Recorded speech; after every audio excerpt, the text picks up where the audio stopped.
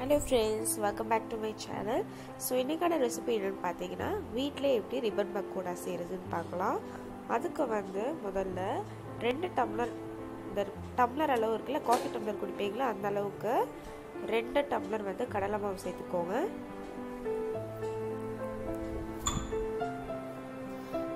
அடுத்து அதே டம்ளர்ல 2 டம்ளர் அளவுக்கு அரிசி மாவு சேர்த்துக்கோங்க.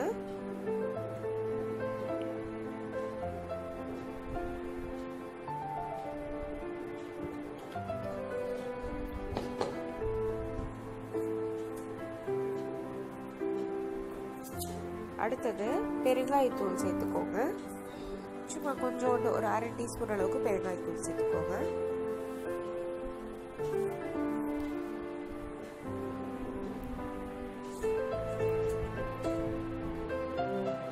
அடுத்து காரத்துக்கு சில்லி பவுடர் சேர்த்துக்கோங்க. ஒரு 1 டேபிள் ஸ்பூன் அளவுக்கு சில்லி பவுடர்.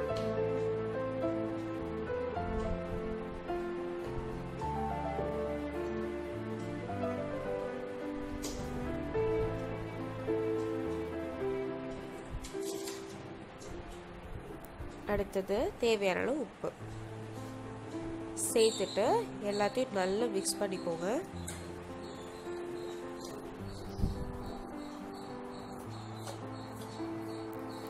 சப்பாத்தி மாவு பதத்துக்கு அளவுக்கு தண்ணி ஊற்றி பிசையணும்.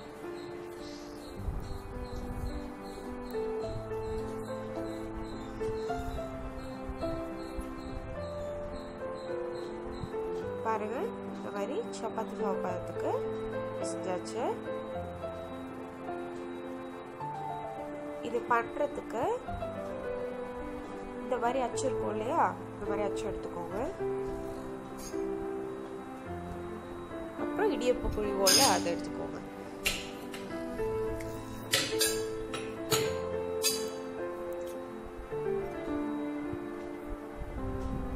இப்போ அதுல இருந்து பாதி மாவு எடுத்து இதுல வச்சுக்கலாம்.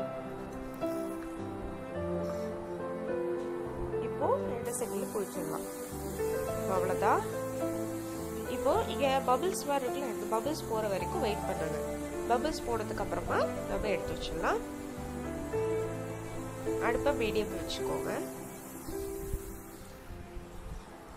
பாருங்க இப்போ எல்லா பபிள்ஸும் அடங்கியிருக்கு.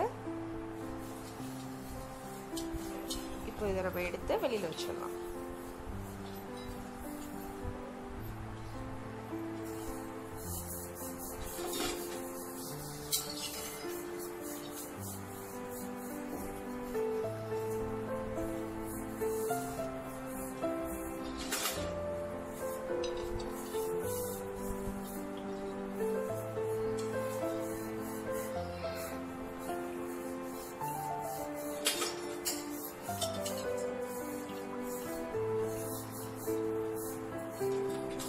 அவ்வளோதான், நம்ம சூப்பரான ரிப்பன் பக்கோடா வீட்லேயே ஈஸியாக ரெடி ஆயிடுச்சு. இப்போ இதை நான் உடச்சி காட்டுறேன். பாருங்க ஈஸியாக உடைப்பாங்க.